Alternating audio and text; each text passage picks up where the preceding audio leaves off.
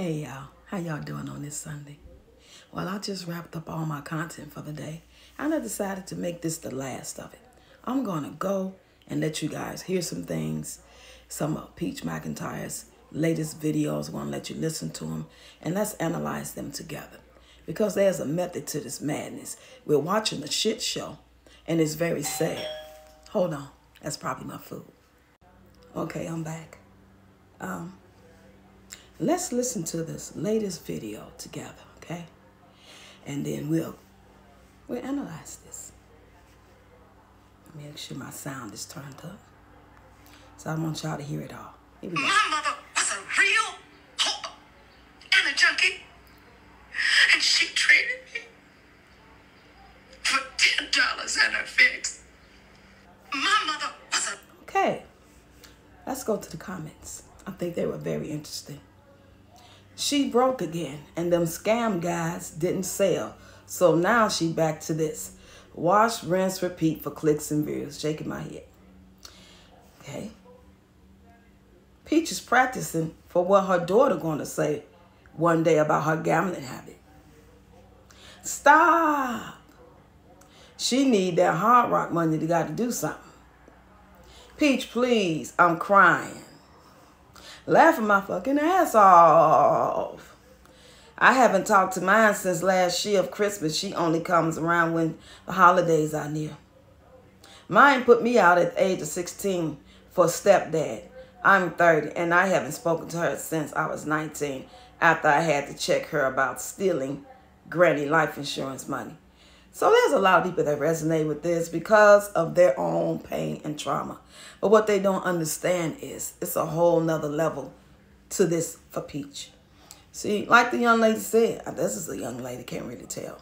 But anyway, the comments are calling her out. Even on YouTube, somebody said, you can forgive a nothing-ass man, but you can't forgive your own mama. We know the gig is up, Peach. The gig is up. We're hip to it. People are tired of it. And slowly but surely, your Peach patch is waking up. So the only thing you can rely on is the new people that's scrolling by that don't know shit. And they will probably just watch your lives and, you know, for some reason be excited, motivated, and even follow you. Let's go to the next video.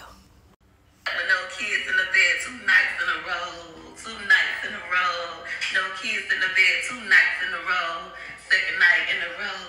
I was throwing in your bed. I'm just licking this cat. Okay, enough of that. Y'all get the point, right? And for those of you who do watch and have access and interested, you can just go on over to YouTube or TikTok. It's all there. But this is the desperation of a woman who fucked up yet again. And what else does she does best? But try to make content that will say, oh, not again. Go viral, hopefully. Because that's how she survives. She's like a bear in the woods.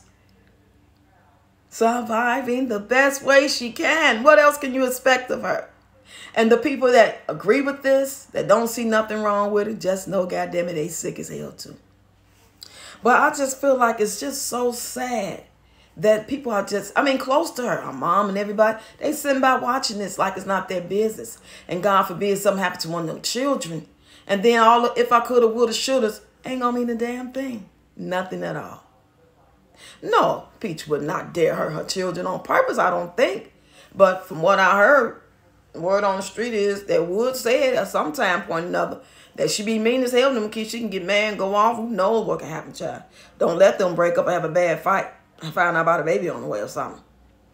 But I'm talking about the type of harm to her children because of the bad decisions that she has been making and continue to be making.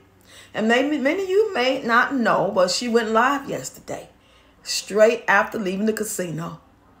After saying she lost all her money. We thought she was trolling. We knew she lost. But you know how sometimes you can lose and you just troll because you think that's what people want you to do anyway. So she make a video out of it. You know, all the time she knows she just lost a little bit, but she'll be back tomorrow. She good. No, that wasn't the case. She really lost all her money.